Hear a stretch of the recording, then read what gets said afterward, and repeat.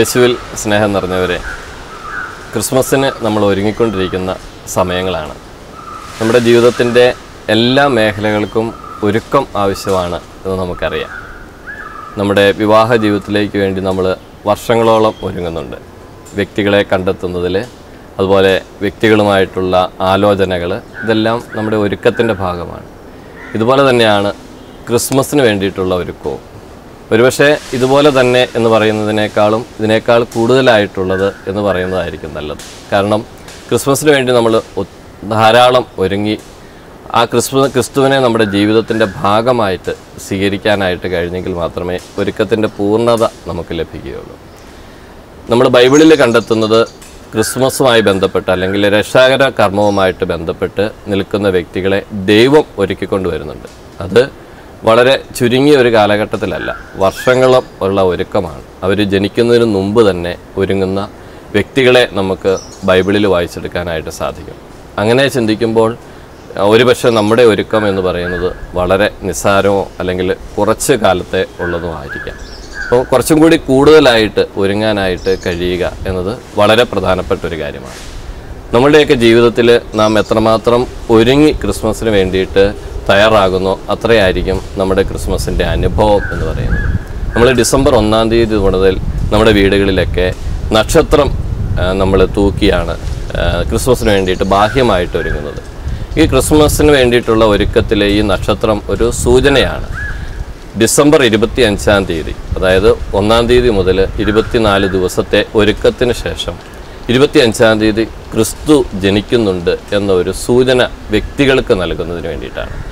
ഇത് മറ്റുള്ളവർക്ക് നൽകുന്നു എന്നതിനേക്കാൾ ഉപരിയായിട്ട് ഇത് എൻ്റെ ജീവിതത്തിൽ എങ്ങനെ ഈ ഒരു സൂചന അർത്ഥപൂർണമാകുന്നു എന്ന് ചിന്തിക്കുന്നിടത്താണ് യഥാർത്ഥത്തിലുള്ള ഒരുക്കം പൂർണ്ണമാകുന്നത്. ഈ നക്ഷത്രം ഒരു സൂചനയാണ്. യഥാർത്ഥത്തിൽ ക്രിസ്തു ജനിച്ച സ്ഥലത്തേക്കുള്ള നക്ഷത്രത്തിൻ്റെ സൂചന പോലെ തന്നെയാണ് നക്ഷത്രം യാത്ര ചെയ്ത് ക്രിസ്തു ജനിച്ചത് എവിടെയാണ് എന്ന് പൂജ്യ രാജാക്കന്മാരെ ഓർമ്മപ്പെടുത്തിയതുപോലെ നമ്മളുടെ ജീവിതത്തിൽ ഈ 24 ദിവസത്തെ ഒരുക്കത്തിന് ശേഷം 25-ാം തീയതി നമ്മൾ ക്രിസ്തുവിനെ സ്വീകരിക്കുന്നു എന്ന് ഈ നക്ഷത്രം നമ്മളെ എല്ലാ ദിവസവും ഓർമ്മപ്പെടുത്തേണ്ടതാണ്. ഓരോ ദിവസം ചെല്ലുന്തോറും കൂടുതൽ നക്ഷത്രം എൻ്റെ വീട്ടിൽ എൻ്റെ ജീവിതത്തിൻ്റെ ഭാഗമായിട്ട് ഇടുന്നതിനേക്കാൾ ഉപരിയായിട്ട് ഓരോ ദിവസവും 25-ാം തീയതിയിലേക്ക് അടുക്കുമ്പോൾ ഈ നക്ഷത്രം എന്നെ ഓർമ്മപ്പെടുത്തണം. ഈ നക്ഷത്രം പ്രകാശിക്കുന്നത് പോലെ എൻ്റെ ആധ്യാത്മിക ജീവിതം പ്രകാശപൂർണ്ണമായിരിക്കണം. എങ്കിൽ മാത്രമേ നമ്മൾ ഈ നക്ഷത്രം ഇടുന്നത് കൊണ്ട്, ബാഹ്യമായി നക്ഷത്രം തൂക്കുന്നത് കൊണ്ട് ആന്തരികമായി നമ്മുടെ ജീവിതത്തിനൊരു പരിവർത്തനം ഉണ്ടാകുകയുള്ളൂ, ഒരു മാറ്റം ഉണ്ടാകുകയുള്ളൂ. അതിലേക്കാണ് ഈ നക്ഷത്രം സൂചന നൽകുന്നത്. യഥാർത്ഥത്തിൽ ക്രിസ്തു ജനിക്കുന്ന ഇടം അന്വേഷിച്ചു പോയവന് ആ ഇടത്തിലേക്ക് എത്താൻ വേണ്ടിയിട്ട് നൽകിയ നക്ഷത്രത്തിൻ്റെ സൂചന പോലെ തന്നെ നമ്മുടെ വ്യക്തി ജീവിതവുമായി ബന്ധപ്പെടുത്തിയിട്ട് ഇതൊരു വലിയ സൂചനയാണ്.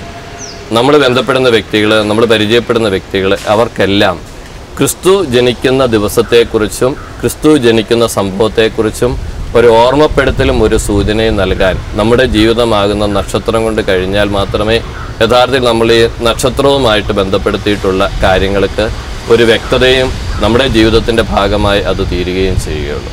ക്രിസ്തുവിൻ്റെ ജനനവുമായി ബന്ധപ്പെടുത്തി വ്യക്തികളെ കർത്താവ് ദൈവം ഒരുക്കുന്നത് പോലെ തന്നെ നമ്മളെയും ദൈവം ഒരുക്കുന്നുണ്ട്. പ്രത്യേകിച്ച് പരിശുദ്ധാത്മാവിനാൽ നിറഞ്ഞ വ്യക്തികളായിട്ടാണ് യേശുക്രിസ്തുവിൻ്റെ ജനനവുമായിട്ട് ബന്ധപ്പെടുത്തി വ്യക്തികൾ ഒരുങ്ങുന്നത്. അതുപോലെ അവർ നീതിമാന്മാരായിരുന്നു.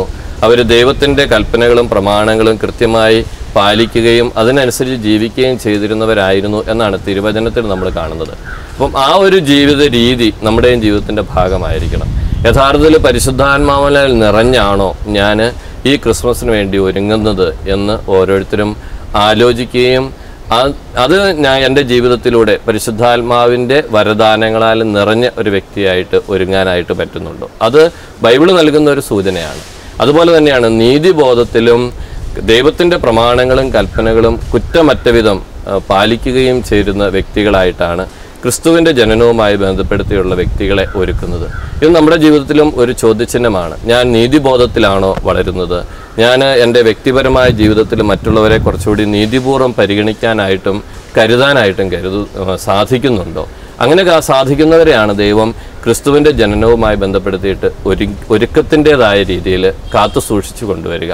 അതുപോലെ തന്നെയാണ് ദൈവത്തിൻ്റെ പ്രമാണങ്ങളും കൽപ്പനകളും കുറ്റമറ്റ വിധം അനുസരിച്ച് മുന്നോട്ട് പോകുന്ന വ്യക്തികളെയാണ്. അങ്ങനെയുള്ള വ്യക്തികളുടെ ജീവിതത്തിലെ അപമാനങ്ങൾ എന്നേക്കുമായിട്ട് മാറ്റിത്തരാനായിട്ട് കർത്താവ് കടാക്ഷിച്ച് അനുഗ്രഹിക്കും എന്നാണ് എലിസബത്ത് നമ്മളെ ഓർമ്മപ്പെടുത്തുന്ന കാര്യം. യഥാർത്ഥത്തിൽ എലിസബത്ത് നൽകുന്ന ഈ ഒരു മുന്നറിയിപ്പ് വളരെ പ്രധാനപ്പെട്ടതാണ്. നമ്മുടെയൊക്കെ ജീവിതത്തിൽ ധാരാളം അവസരങ്ങളിൽ ഒത്തിരിയേറെ അപമാനങ്ങൾ ഉണ്ടായിട്ടുണ്ട്. നമ്മൾ ഒറ്റപ്പെട്ട് പോയിട്ടുള്ള അവസരങ്ങളുണ്ട്. നമ്മുടെ ജീവിതത്തിൻ്റെ പ്രതിസന്ധികളിലൂടെ ഒത്തിരിയേറെ പ്രശ്നങ്ങളും ബുദ്ധിമുട്ടുകളും അനുഭവിച്ച് നമ്മൾ ഒറ്റപ്പെട്ടു പോയിട്ടുണ്ട്. ഈ ഒറ്റപ്പെടലുകളിലും മറ്റുള്ളവരുടെ ജീവിതത്തിൽ നമ്മൾ കേൾക്കുന്ന അപമാനങ്ങളിലുമൊക്കെ ദൈവത്തിൻ്റെ വലിയൊരു കരുതലുണ്ട് എന്ന് എലിസബത്ത് നമ്മളെ ഓർമ്മപ്പെടുത്തുന്നു. എലിസബത്തിൻ്റെ ജീവിതവുമായി ബന്ധപ്പെടുത്തിയിട്ട് എലിസബത്ത് സംസാരിക്കുന്നത് ദൈവം കടാക്ഷിച്ച് എനിക്ക് മറ്റുള്ളവരുടെ അപമാനത്തിൽ നിന്ന് മാറി നിൽക്കാനായിട്ട് എന്നെ ഒരുക്കി എന്നാണ്. നമ്മുടെയൊക്കെ ജീവിതത്തിൽ ക്രിസ്മസിന് വേണ്ടി ഒരുങ്ങുമ്പോൾ ഈ ഒരു കാര്യം വളരെ പ്രധാനപ്പെട്ടതായിട്ട് സൂചിപ്പിക്കും.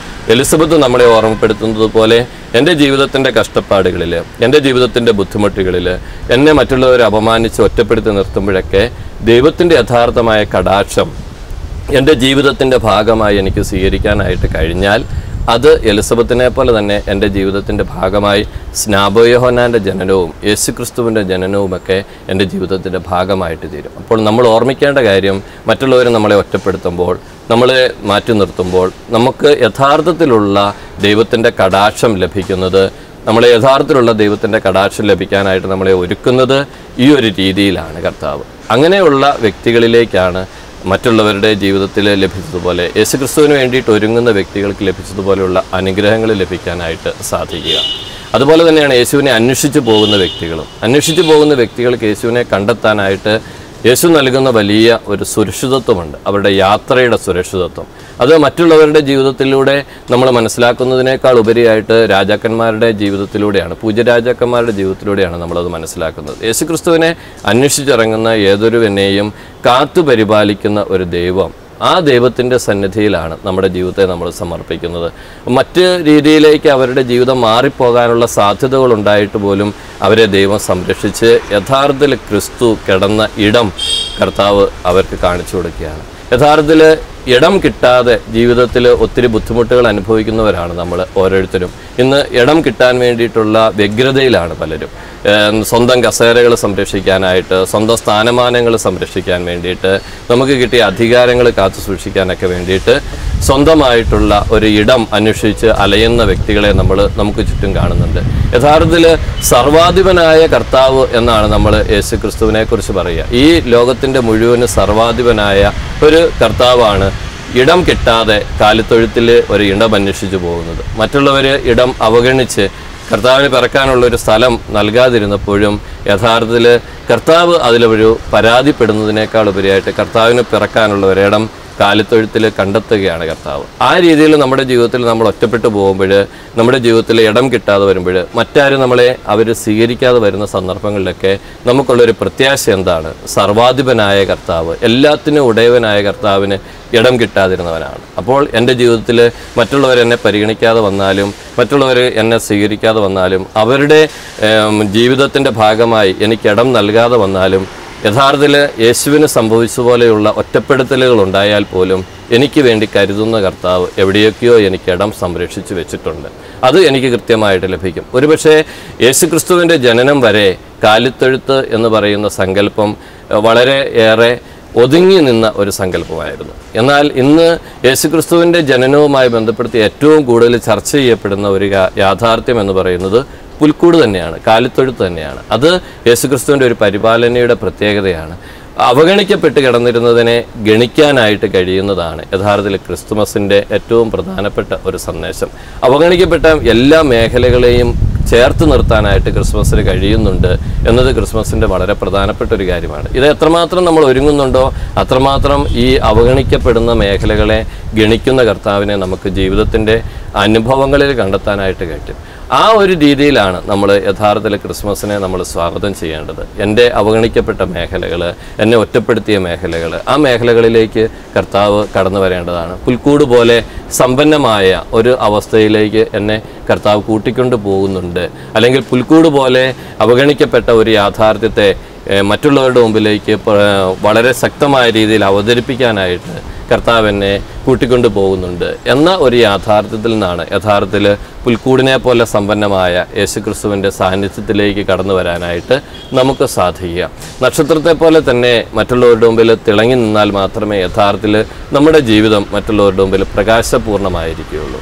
നമ്മൾ പ്രത്യേകമായിട്ട് ക്രിസ്മസുമായിട്ട് ബന്ധപ്പെടുത്തി ധാരാളം നക്ഷത്രങ്ങൾ, വിഭിന്നങ്ങളായ നക്ഷത്രങ്ങൾ നമ്മുടെ ജീവിതത്തിൻ്റെയും നമ്മുടെ സ്ഥാപനങ്ങളുടെയും നമ്മുടെ എല്ലാ മേഖലകളെയും വളരെ ശക്തമായി സ്വാധീനിച്ചു നിൽക്കുന്ന ഒരു യാഥാർത്ഥ്യത്തെ പോലെ ഈ നക്ഷത്രങ്ങൾ ഇപ്പോൾ തിളങ്ങുന്നുണ്ട്. ഒരുപക്ഷെ നമുക്കൊരു തെറ്റിദ്ധാരണ പോലും സംഭവിക്കാനായിട്ട് സാധ്യതയുള്ളൊരു മേഖലയായിട്ട് മാറുന്നുണ്ട്. യഥാർത്ഥത്തിൽ ക്രിസ്മസ് എന്ന് പറയുന്നത് നക്ഷത്രങ്ങളുടെ ഒരു ആഘോഷമാണ്. ഒരിക്കലും അങ്ങനെ നമ്മൾ ചിന്തിക്കുന്നതിനേക്കാൾ ഉപരിയായിട്ട് നക്ഷത്രം ഒരു സൂചനയാണ്. എവിടെയാണ് ക്രിസ്തു പിറന്നത് എന്നതിനൊരു സൂചനയാണ്. 25-ാം തീയതിയോടുകൂടി യഥാർത്ഥത്തിൽ നക്ഷത്രത്തിൻ്റെ ദൗത്യം പൂർണ്ണമാവുകയാണ്. അതായത് ക്രിസ്തു കിടന്ന സ്ഥലം മറ്റുള്ളവരെ കാണിച്ചു കൊടുക്കുക എന്ന ദൗത്യമേ യഥാർത്ഥത്തിൽ നക്ഷത്രത്തിനുള്ളൂ.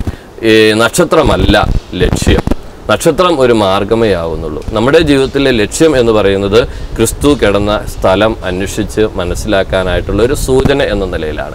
ഇത് നമ്മുടെ ജീവിതത്തിൻ്റെ ഭാഗമാണ്. നമ്മൾ ഒരിക്കലും ലക്ഷ്യമായിട്ടല്ല തീരേണ്ടത്, മറ്റുള്ളവരുടെ ജീവിതത്തിൽ മാർഗമായിട്ടാണ് തീരേണ്ടത്. എപ്പോഴൊക്കെ നമ്മൾ നമ്മുടെ ജീവിതത്തിൽ ഞാനാണ് ലക്ഷ്യം, ഇതെല്ലാം ഞാനാണ് ചെയ്യുന്നത്, ഇതെല്ലാം എൻ്റെ മഹത്വത്തിന് വേണ്ടിയിട്ടാണ് എന്ന് ചിന്തിക്കുന്നിടത്താണ് നമ്മുടെ ജീവിതത്തിലെ പല പ്രേക്ഷിത പ്രവർത്തനങ്ങളും നമ്മുടെ ജീവിതത്തിൻ്റെ പല പ്രവർത്തന മേഖലകളും പരാജയപ്പെട്ടു പോകുന്നത്. ഒരുപക്ഷെ നക്ഷത്രത്തെ പോലെ ഞാൻ എൻ്റെ ജീവിതത്തിലൂടെ ക്രിസ്തുവിനെ കാണിച്ചു കൊടുക്കുക മാത്രമേ ചെയ്യുന്നുള്ളൂ എന്ന് ചിന്തിച്ചിരുന്നുവെങ്കിൽ എരിഞ്ഞടങ്ങാനായിട്ട് നമുക്ക് കുറച്ചും കൂടി എളുപ്പമാകുമായിരുന്നു. പലപ്പോഴും നമ്മുടെ ജീവിതത്തിൽ മറ്റുള്ളവർ നൽകുന്ന സഹനങ്ങൾ, ജീവിതത്തിലുണ്ടാകുന്ന ക്ലേശങ്ങളൊക്കെ നമുക്ക് സഹിക്കാൻ പറ്റാതെ വരുന്നത് എൻ്റെ മഹത്വത്തെക്കുറിച്ച് നമ്മൾ അമിതമായി ചിന്തിക്കുകയും ഞാനാണ് യഥാർത്ഥത്തിൽ മഹത്വപ്പെടേണ്ടതെന്ന് ചിന്തിക്കുകയും ചെയ്യുന്നത് കൊണ്ടാണ് നക്ഷത്രത്തെ പോലെ എരിഞ്ഞടങ്ങാനായിട്ട് നമുക്ക് സാധിക്കാതെ വരുന്നത്. യഥാർത്ഥത്തിൽ നക്ഷത്രം എരിഞ്ഞടങ്ങിയതുപോലെ ഞാൻ ക്രിസ്തുവിനെ കാണിച്ചു കൊടുക്കാൻ വേണ്ടിയിട്ടൊരു ചൂണ്ടുപലക മാത്രമേ ആകുന്നുള്ളൂ, ഒരു സൂചന മാത്രമേ ആകുന്നുള്ളൂ. യഥാർത്ഥത്തിൽ എൻ്റെ ജീവിതത്തിലൂടെ ആ ഒരു യാഥാർത്ഥ്യം മനസ്സിലാക്കാനായിട്ട് മറ്റുള്ളവർക്ക് കഴിയണം. 25-ാം തീയതി നക്ഷത്രം അപ്രത്യക്ഷമാകുന്നത് പോലെ ഞാനും ഈ ജീവിതത്തിലൂടെ ക്രിസ്തുവിനെ കാണിച്ചു കൊടുത്ത് ഒരു ദിവസം എൻ്റെ ജീവിതത്തിലൂടെ മറ്റുള്ളവർക്ക് ക്രിസ്തുവിനെ കാണിച്ചു കൊടുത്ത് ഞാൻ അപ്രത്യക്ഷനാകേണ്ടവനാണ് എന്നുള്ളൊരു ബോധ്യം പലപ്പോഴും നമുക്ക് ജീവിതത്തിലില്ല. ഈ സ്ഥിരമായിട്ട് നിൽക്കേണ്ടതാണ്, ഈ ലോകത്ത് ഞാൻ സ്ഥിരമായിട്ട് നിൽക്കേണ്ടവളാണ് എന്ന ചിന്തയിലാണ് നമ്മൾ ഈ കാര്യങ്ങളെല്ലാം സ്വരുക്കൂട്ടി വയ്ക്കുക. യഥാർത്ഥത്തിൽ അങ്ങനെയുള്ള ഒരു ചിന്ത ക്രിസ്മസിന് ചേർന്ന ഒരു ചിന്തയല്ല, മറിച്ച് മറ്റുള്ളവർക്ക് വേണ്ടി വിശാലമായിട്ട് നൽകപ്പെടേണ്ട ഒരു ജീവിതമാണ്. ഒരു സൂചനയായി, ഒരു മാർഗമായിട്ട് മാത്രമേ യഥാർത്ഥത്തിൽ ക്രിസ്മസിൽ നക്ഷത്രം തിളങ്ങുന്നത് പോലെ നമ്മുടെ ജീവിതവും തിളങ്ങാവൂ എന്നുള്ള കാര്യം ക്രിസ്മസ് നമ്മളെ ഓർമ്മപ്പെടുത്തുന്ന കാര്യമാണ്. കുറച്ചും കൂടിയൊക്കെ സ്വാർത്ഥത ഇന്നത്തെ ക്രിസ്മസ് ആഘോഷങ്ങൾക്ക് വരുന്നില്ലേ എന്ന് പലപ്പോഴും നമുക്ക് തെറ്റിദ്ധാരണ ഉണ്ടാകാം. എൻ്റെ വീട്ടിലെ ക്രിസ്മസ് ആഘോഷം, എൻ്റെ വീട്ടിലെ നക്ഷത്രം അത് ഇത്ര വലുതായിരിക്കണം, ഇത്രമാത്രം നക്ഷത്രങ്ങളുടെ എണ്ണം വളരെ വലുതായിരിക്കണം എന്നൊക്കെ നമ്മൾ പലപ്പോഴെങ്കിലും ചിന്തിച്ചു പോകുന്നവരാണ്. അങ്ങനെ കുറച്ചുകൂടി സങ്കുചിതമായിട്ടുള്ള ഒരു മനോഭാവത്തിലേക്ക് നമ്മുടെ ക്രിസ്മസ് ആഘോഷങ്ങൾ, നമ്മുടെ ക്രിസ്മസ് ആചരണങ്ങൾ ഒക്കെ മാറുന്നുണ്ട്. പക്ഷേ കർത്താവ് നമ്മളെ ഓർമ്മപ്പെടുത്തുന്ന കാര്യം കുറച്ചുകൂടി വിശാലമായിരിക്കണമെന്നാണ്. അതിന് ഏറ്റവും നല്ല ഒരു ഉദാഹരണമായിട്ട് കർത്താവ് നമ്മുടെ മുമ്പിൽ അവതരിപ്പിക്കുന്നത് ആട്ടിടയന്മാരുടെ സാന്നിധ്യം തന്നെയാണ്.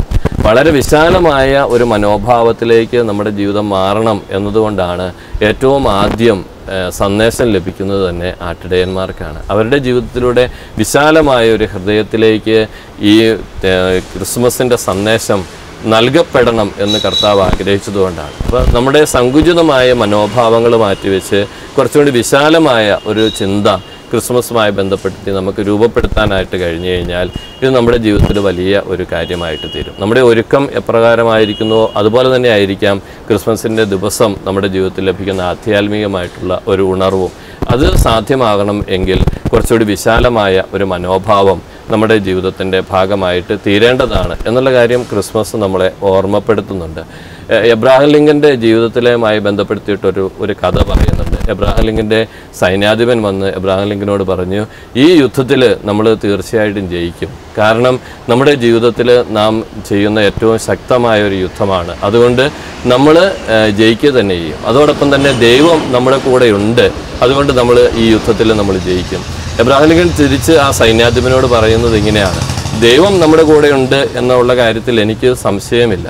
ഈ യുദ്ധത്തിൽ ജയിക്കാനായിട്ട് നമ്മുടെ കൂടെ ദൈവം ശക്തമായിട്ടുണ്ടാകും. പക്ഷേ മറിച്ചൊരു കാര്യമാണ് എനിക്ക് സംശയമുള്ളൂ, നാം ദൈവത്തിൻ്റെ കൂടെയാണോ എന്നതാണ് എൻ്റെ സംശയം എന്ന് എബ്രഹാം ലിങ്കൺ തൻ്റെ സൈന്യാധിപനോട് സംസാരിക്കുന്നുണ്ട്. യഥാർത്ഥത്തിൽ നമ്മൾ ക്രിസ്മസുമായിട്ട് ഒരുക്കത്തിൽ ഈ ഒരു ചിന്ത വളരെ പ്രധാനപ്പെട്ടതാണ്. കർത്താവ് നമ്മോടുകൂടെ ഇമ്മാനുവേൽ എന്നുള്ള ഒരു അനുഭവത്തിലേക്കാണ് ക്രിസ്മസ് നമ്മളെ നയിക്കുന്നത്. പക്ഷേ മറിച്ചൊരു ചിന്ത നമ്മൾ പലപ്പോഴും ചിന്തിക്കാറില്ല. ഞാൻ ദൈവത്തിൻ്റെ കൂടെയാണോ, എനിക്ക് എൻ്റെ ജീവിതത്തിലൂടെ ദൈവത്തിൻ്റെ കൂടെ ആയിരിക്കാനായിട്ടുള്ള ഒരു തലം ജീവിതത്തിൽ ഞാൻ നേടിയെടുക്കുന്നുണ്ടോ? എങ്കിൽ മാത്രമേ യഥാർത്ഥത്തിൽ ക്രിസ്മസ് എൻ്റെ ജീവിതത്തിൻ്റെ അനുഭവമായിട്ട് തീരുകയുള്ളൂ. കർത്താവ് തീർച്ചയായിട്ടും നമ്മുടെ കൂടെയുണ്ട് എന്ന് നമ്മൾ വിശ്വസിക്കുന്നുണ്ട്. അതേപോലെ തന്നെ ഞാൻ കർത്താവിൻ്റെ കൂടെ ആയിരിക്കുമ്പോഴാണ് ക്രിസ്മസ് എൻ്റെ ജീവിതത്തിൽ പൂർണ്ണത പ്രാപിക്കുകയുള്ളൂ. ഇല്ലെങ്കിൽ നമ്മുടെ ജീവിതത്തിൽ അത് അപൂർണമായിട്ടുള്ള ഒരു യാഥാർത്ഥ്യമായിട്ട് നിൽക്കുകയുള്ളൂ. അതിനു വേണ്ടിയിട്ടുള്ള ഒരുക്കമായിരിക്കണം നമ്മുടെ ആധ്യാത്മിക ജീവിതത്തിൽ നാം നിലനിർത്തി പോരേണ്ടത് എന്നുള്ള കാര്യം പ്രത്യേകമായിട്ട് ഓർക്കുക. അതുപോലെ തന്നെ മറ്റൊരു പ്രധാനപ്പെട്ട ചിന്ത, യേശുക്രിസ്തുവിൻ്റെ ജീവിതത്തിലൂടെ നാം സ്വീകരിക്കുന്ന ക്രിസ്മസിൻ്റെ സന്ദേശങ്ങളും ക്രിസ്മസിൻ്റെ ജീവിതത്തിൽ നാം ഉൾക്കൊള്ളുന്ന ആധ്യാത്മിക ചൈതന്യവുമൊക്കെ നമ്മുടെ ജീവിതത്തിൽ തുടരേണ്ടതാണ്. ഒരു ദിവസം കൊണ്ട് അവസാനിച്ചു പോകേണ്ട ഒരു യാഥാർത്ഥ്യമല്ല ക്രിസ്മസ്. എന്നും എൻ്റെ ജീവിതത്തിൽ ക്രിസ്മസ് ആയി തീരേണ്ടതുണ്ട്. അതിന് നമ്മുടെ ജീവിതത്തിൽ എന്തെങ്കിലും കാഴ്ച അർപ്പിക്കാനായിട്ടുണ്ടാകും. യഥാർത്ഥത്തിൽ പൂജ്യരാജാക്കന്മാർ നമ്മളെ ഓർമ്മപ്പെടുത്തുന്നതും ഇതുതന്നെയാണ്. എനിക്ക് എൻ്റെ ജീവിതത്തിലൂടെ എന്തെങ്കിലും ദൈവത്തിൻ്റെ സന്നിധിയെ സമർപ്പിക്കാനുണ്ടാവണം. അത് ക്രിസ്മസുമായി ബന്ധപ്പെടുത്തിയിട്ടുള്ള ഏറ്റവും പ്രധാനപ്പെട്ട ഒരു ചിന്തയാണ്. എനിക്കൊന്നും സമർപ്പിക്കാനില്ലാതെ വരുന്നിടത്താണ് ശൂന്യമായ കരങ്ങളിലൂടെ നമ്മൾ ക്രിസ്മസിനെ സ്വാഗതം ചെയ്യാനായിട്ട് പോവുക. ഒരിക്കലും കർത്താവ് അത് ആഗ്രഹിക്കുന്നില്ല. മറിച്ച് എൻ്റെ ജീവിതത്തെ തന്നെ പൂർണ്ണമായിട്ടും ദൈവത്തിൻ്റെ സന്നിധിയിലേക്ക് സമർപ്പിച്ച് കാഴ്ചവസ്തുവായി എൻ്റെ ജീവിതത്തെ സമർപ്പിക്കുന്നിടത്താണ് മറിയത്തിൻ്റെയും ഔസേപ്പിതാവിൻ്റെയും പോലെയുള്ള ഒരു സമർപ്പണ ചിന്ത എൻ്റെ ജീവിതത്തിൽ ഉണ്ടാകുകയുള്ളൂ. മറ്റൊരു പ്രധാനപ്പെട്ട ചിന്ത എനിക്ക് തോന്നുന്നത്, പരിശുദ്ധ കന്യകാമറിയവും വിശുദ്ധ ഔസേപ്പിതാവും നമ്മൾക്ക് മുമ്പിൽ പറയുന്നത് പോലെ ഇവർ രണ്ടുപേരും യേശുക്രിസ്തുവിൻ്റെ കാവൽക്കാരായിരുന്നു. അവരെ യേശുക്രിസ്തുവിനെ ശുശ്രൂഷിക്കുന്ന ശുശ്രൂഷകരായിരുന്നു എന്ന മനോഭാവം അവർ സ്വീകരിച്ചു എന്നതാണ് അവരുടെ ജീവിതത്തിലെ ഏറ്റവും പ്രധാനപ്പെട്ട ഒരു കാര്യം. ഇവർ യേശുക്രിസ്തു എൻ്റെ സ്വന്തമാണ് എന്നൊരിക്കലും കരുതിയിട്ടുണ്ടാവത്തില്ല. ആ യേശുക്രിസ്തു ഞങ്ങളുടെ ജീവിതത്തിൻ്റെ ഭാഗമാണ്. ആ യേശുക്രിസ്തുവിൻ്റെ ജീവിതവുമായി ബന്ധപ്പെടുത്തിയിട്ടുള്ള കാര്യസ്ഥന്മാരായിട്ടാണ് വിശുദ്ധ ഔസേപ്പിതാവിനെയും പരിശുദ്ധ കന്യാമറിയത്തെയും ദൈവം ഈ ലോകത്തിൽ പ്രതിഷ്ഠിച്ചിട്ടുള്ളത് എന്ന് അവർ ചിന്തിച്ചതുകൊണ്ടാണ് ഒരുപക്ഷെ യേശുക്രിസ്തുവിനെ മരണം വരെ വളരെ കൃത്യമായി ശുശ്രൂഷിക്കാനായിട്ട് പരിശുദ്ധ കന്യകാമറിയത്തിനും അതുപോലെ തന്നെ വിശുദ്ധ ഔസേപ്പിതാവിനും ഒക്കെ സാധിച്ചത്. പലപ്പോഴും നമ്മുടെ ജീവിതത്തിൽ നമ്മൾ ചിന്തിച്ചു നോക്കുമ്പോൾ യഥാർത്ഥത്തിൽ യേശുക്രിസ്തുവിനെ നമ്മുടെ സ്വന്തം എന്ന നിലയിൽ സ്വീകരിക്കാനായിട്ട് നമ്മൾ പലപ്പോഴും എത്രമാത്രം നമ്മുടെ ജീവിതത്തിലൂടെ സാധിക്കുന്നുണ്ട് നമ്മുടെ ജീവിതത്തിൻ്റെ ഭാഗമായിട്ട് യേശുക്രിസ്തുവിനെ സ്വീകരിക്കാനായിട്ട്. അതുപോലെ തന്നെ പരിശുദ്ധ കന്യാമറിയവും വിശുദ്ധ ഔസേപ്പിതാവും ഒക്കെ നമുക്ക് കാണിച്ചു തരുന്നത് പോലെയുള്ള ഒരു ചിന്ത, എൻ്റെ ജീവിതത്തിൽ എനിക്ക് ലഭിച്ചിട്ടുള്ള കാര്യങ്ങളുടെയൊക്കെ കാര്യസ്ഥന്മാരായിട്ട് നിൽക്കുന്നവരാണ് ഞങ്ങൾ ഓരോരുത്തരും. ഞങ്ങളാരും ഇതിൻ്റെ ഉടമസ്ഥരല്ല. നമ്മുടെ ജീവിതം പലപ്പോഴും ചിന്തിച്ച് പോകുന്നത് ഈ കാര്യങ്ങളുടെയൊക്കെ ഉടമസ്ഥന്മാരാണ് നമ്മൾ. ഇവിടെയുള്ള എല്ലാ കാര്യങ്ങളുടെയും ഉടമസ്ഥന്മാരാണ്. ഇതെനിക്ക് സ്വന്തമായിട്ട് ലഭിച്ചിട്ടുള്ളതാണെന്നുള്ള ചിന്തയാണ്. അതുകൊണ്ട് ഇത് വിട്ടുകൊടുക്കുമ്പോൾ നമുക്കൊത്തിരി ബുദ്ധിമുട്ട് തോന്നാം. എന്നാൽ പരിശുദ്ധ കന്യകാമറിയത്തിനും ഔസേപ്പിതാവിനുമൊക്കെ ശിമയോൻ്റെ കരങ്ങളിലേക്ക് യേശുക്രിസ്തുവിനെ കാഴ്ചവെക്കാനായിട്ട് വളരെ സ്വാതന്ത്ര്യത്തോടു കൂടി കാഴ്ച കൊടുക്കുന്നത് പോലെ കൊടുക്കാനായിട്ട് ഒരുപക്ഷെ നമുക്കാർക്കും സാധിക്കുന്നില്ല. നമ്മുടെയൊക്കെ ജീവിതത്തിൽ നാം സ്വരുക്കൂട്ടി വെച്ചിരിക്കുന്ന കാര്യങ്ങളുടെ ഉടമസ്ഥരാണ് നമ്മളെന്ന് കരുതി പോവുകയാണ്. യേശുക്രിസ്തുവിൻ്റെ ജീവിതവുമായി ബന്ധപ്പെടുത്തി നമ്മൾ മനസ്സിലാക്കേണ്ട വലിയ ഒരു യാഥാർത്ഥ്യം, വിശുദ്ധ ഔസേപ്പിതാവും പരിശുദ്ധ കന്യകാമറിയവും നമുക്ക് കാണിച്ചു തരുന്ന പോലെ കാര്യസ്ഥന്മാരും ശുശ്രൂഷകരും സംരക്ഷകരുമായിട്ട് മാത്രമേ നമ്മൾ ദൈവത്തിൻ്റെ അനുഗ്രഹങ്ങളെ മനസ്സിലാക്കാവുള്ളൂ. നമുക്ക് കിട്ടിയിരിക്കുന്ന കഴിവുകളുടെ കാര്യസ്ഥരാണ് നമ്മൾ, നമുക്ക് കിട്ടിയിരിക്കുന്ന സൗന്ദര്യത്തിൻ്റെ കാര്യസ്ഥരാണ് നമ്മൾ, നമുക്ക് കിട്ടിയിരിക്കുന്ന എല്ലാ സുഖ സൗകര്യങ്ങളുടെയും കാര്യസ്ഥന്മാരും ശുശ്രൂഷകരുമാണ് നമ്മൾ. അതിൻ്റെ അവകാശികളായിട്ടോ അതിൻ്റെ ഉടമസ്ഥരായിട്ടോ നമ്മൾ എപ്പോഴൊക്കെ നമ്മുടെ ജീവിതത്തെ മാറ്റുന്നോ അപ്പോഴൊക്കെ നമുക്ക് ഏതെങ്കിലുമൊക്കെ വിധത്തിലുള്ള തകർച്ചകൾ നമ്മുടെ ജീവിതത്തിൻ്റെ ഭാഗമായിട്ട് മാറാൻ ഉള്ള സാധ്യതകളുണ്ട്. ക്രിസ്തുവിനെ നമ്മുടെ ജീവിതത്തിലേക്ക് സ്വീകരിക്കുമ്പോൾ ഏറ്റവും പ്രധാനപ്പെട്ടതെന്ന് ചിന്തിക്കേണ്ടത് കാര്യം, പരിഗണിക്കുന്ന ഒരു ആധ്യാത്മികത ക്രിസ്മസ് നമ്മളെ ഓർമ്മിപ്പിക്കുന്നുണ്ട്. അവഗണിക്കുന്ന ഒരു ആധ്യാത്മികതയെക്കുറിച്ച് ഒരുപക്ഷെ നമുക്ക് ചിന്തിക്കാം. കാരണം വിശുദ്ധ ഔസേപ്പിതാവും പരിശുദ്ധ കന്യാമറിയവും യേശുക്രിസ്തുവിന് ജന്മം നൽകുന്നതുമായിട്ട് ബന്ധപ്പെടുത്തിയിട്ട് മുട്ടുന്ന വാതിലുകളൊന്നും അവർക്ക് വേണ്ടി തുറക്കപ്പെടുന്നില്ല. അങ്ങനെ ധാരാളം വ്യക്തികൾ വിശുദ്ധ യോസേപ്പ് പിതാവിനെയും പരിശുദ്ധ കന്യകാമറിയത്തെയും അവഗണിച്ച് മുന്നോട്ട് പോകുന്നുണ്ട്. എന്നാൽ പരിഗണിക്കുന്ന ഒരു ആധ്യാത്മികതയിലാണ് ക്രിസ്മസ് അതിൻ്റെ പൂർണ്ണതയെ കൈവരിക്കുക എന്നുള്ള കാര്യം നമ്മൾ മറക്കാതിരിക്കുക. യഥാർത്ഥത്തിൽ ക്രിസ്മസ് നമ്മുടെ ജീവിതത്തിൻ്റെ ഭാഗമായിട്ട് തീരുന്നത് ഇങ്ങനെ പരിഗണിക്കുന്നിടത്താണ്. അവഗണിക്കുന്ന എല്ലാവരും ഈ യേശുക്രിസ്തുവിന് ജനിക്കാൻ വേണ്ടിയിട്ട് സത്രങ്ങൾ കൊട്ടി അടച്ച വ്യക്തികളുടെ കൂടെ ചേരുന്നവരായിട്ട് തീരും. അവർക്ക് ക്രിസ്മസ് ഒരാഘോഷമല്ല, മറിച്ച് നമ്മുടെ ജീവിതത്തിൻ്റെ ഭാഗമായി തീരാത്ത ഒരു യാഥാർത്ഥ്യമായിട്ട് അത് മാറി നിൽക്കുകയുള്ളൂ. അതുകൊണ്ട് നമ്മുടെ ജീവിതത്തിൽ നാം പ്രാർത്ഥിക്കേണ്ട കാര്യം യഥാർത്ഥത്തിൽ ക്രിസ്മസ് എൻ്റെ ജീവിതത്തിൻ്റെ ഭാഗമായിട്ട് തീരേണ്ടതാണ്. അത് മറ്റുള്ളവരെ കൂടി ചേർത്ത് നിർത്താനായിട്ട് കഴിയുന്ന ഒരു കാര്യമാണ് എന്ന് ക്രിസ്മസ് നമ്മളെ ഓർമ്മപ്പെടുത്തുന്നുണ്ട് നിരന്തരമായിട്ട്. ദൈവത്തിൻ്റെ സന്നിധിയിൽ നമ്മുടെ ജീവിതത്തെ കുറച്ചും കൂടി ചേർത്ത് നിർത്താനായിട്ടും യേശുക്രിസ്തു നമ്മുടെ ജീവിതത്തിൻ്റെ ഭാഗമായിട്ട് ജനിക്കാനായിട്ടും കഴിയുമ്പോൾ മാത്രമേ യഥാർത്ഥത്തിൽ ക്രിസ്മസ് നമ്മുടെ ജീവിതത്തിൻ്റെ ഭാഗമായിട്ട് തീരുകയുള്ളൂ എന്നുള്ള കാര്യം പ്രത്യേകമായിട്ട് നമുക്ക് ഈ ക്രിസ്മസ് രാവുകളിൽ ഓർമ്മിക്കാനായിട്ട് കഴിഞ്ഞാൽ മാത്രം യഥാർത്ഥത്തിൽ പുതിയ വർഷത്തിലേക്കുള്ള ഒരു പ്രത്യാശ നമ്മുടെ ജീവിതത്തിൻ്റെ ഭാഗമായി തീരുകയുള്ളൂ. വളരെ വലിയ ഒരു അനുഗ്രഹം നമ്മൾക്ക് വേണ്ടി കാത്തു വെച്ചിരിക്കുന്നവനാണ് ക്രിസ്തു. അതുകൊണ്ടാണ് ക്രിസ്തു പുൽക്കൂട്ടിൽ പിറന്ന് നമ്മുടെ ജീവിതത്തിൻ്റെ ഭാഗമായിട്ട് തീരുന്നത്. അതുകൊണ്ട് നിങ്ങൾ നമ്മുടെ ക്രിസ്മസ് ആഘോഷവുമായിട്ട് ബന്ധപ്പെടുത്തി ചിന്തിക്കുമ്പോഴൊക്കെ മറ്റുള്ളവരിലേക്ക് തുറക്കുന്ന ഒരു ആധ്യാത്മികത എൻ്റെ ജീവിതത്തിൻ്റെ ഭാഗമായി തീരുന്നുണ്ടോ? സമൂഹത്തിൽ വളരെ അവഗണിക്കപ്പെട്ടു എന്ന് കരുതുന്ന വ്യക്തികളിലേക്ക് എൻ്റെ ജീവിതത്തെ മാറ്റി നിർത്താൻ എനിക്ക് കഴിയുന്നുണ്ട്. അതിന് ബാഹ്യമായ ആഘോഷങ്ങൾ വേണം എന്ന് യാതൊരു നിർബന്ധവുമില്ല. ആന്തരികമായിട്ട് ഞാൻ ഒരുങ്ങുന്ന എൻ്റെ ക്രിസ്മസ് ജീവിതത്തിൽ അത് ഒരു ദിവസത്തെ അല്ല, എൻ്റെ ജീവിതം മുഴുവനും ഒരു ക്രിസ്മസായി മാറ്റാൻ തക്ക വിധത്തിലുള്ള ഒരു ആധ്യാത്മിക ജീവിതത്തിൻ്റെ ഉടമകളായി തീരണം എന്നാണ് കർത്താവ് നമ്മളോട് ആവശ്യപ്പെടുന്നതും അതാണ് കർത്താവ് ആഗ്രഹിക്കുന്നതും.